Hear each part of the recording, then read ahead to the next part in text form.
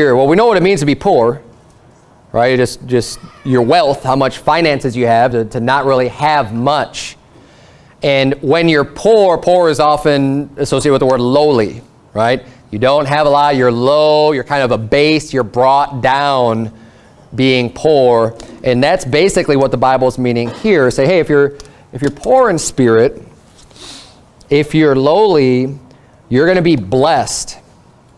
And this is actually, this concept is mentioned in multiple ways in the Beatitudes here. I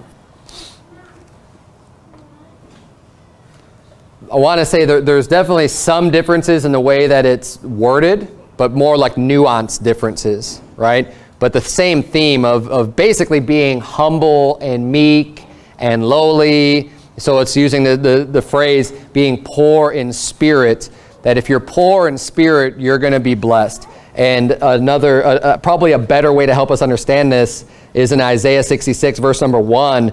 The Bible says, "Thus saith the Lord, the heaven is my throne and the earth is my footstool. Where is the house that ye build unto me?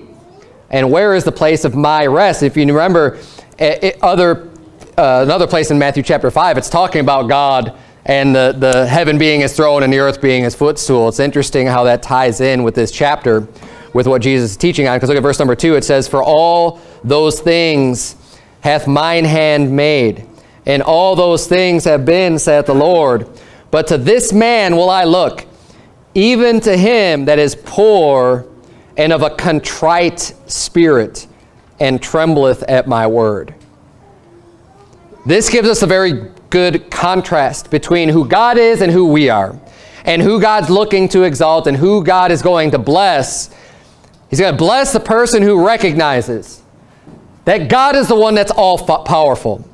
God is the one who made everything. God is the one who sits in heaven, and this whole earth is just like his footstool. I mean, this is so small to God, because God is so great and magnificent. And see, human beings have a tendency to get themselves lifted up in themselves and lifted up in pride and so full of themselves and feel so high and mighty and powerful, and just forsake God and say, who is the Lord?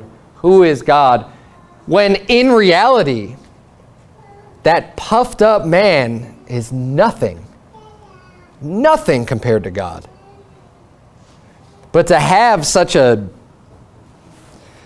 pompous attitude, God doesn't like that. He says, I'm going to look for the person who's putting themselves in the proper place.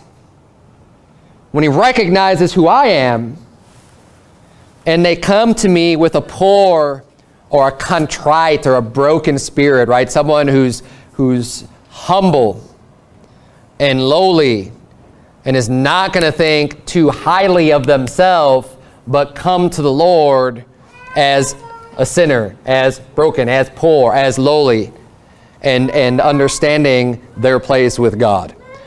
And that's who God is looking for, and that's who God's going to bless.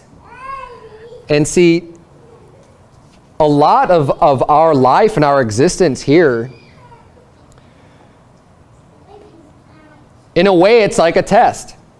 Because what we do here matters in the afterlife. Everything that we do here matters in eternity. The short time that we have to spend on this earth, you've got just enough time to hear the gospel and get saved. And then from that point forward, you know, up until the day you die, that's your opportunity to earn rewards, to receive those blessings of God, or to rack them up. And that's it, because then it's eternity from there on out. We don't see anywhere in Scripture any other opportunities to accumulate more in God's system, right? Like outside of, you know, when he sets up his kingdom and then new heaven, new earth, there's nothing given us there saying that there's a way to kind of gain more rewards, more benefits being in heaven. So like it's all boils down to what we do here. It makes our existence here extremely important.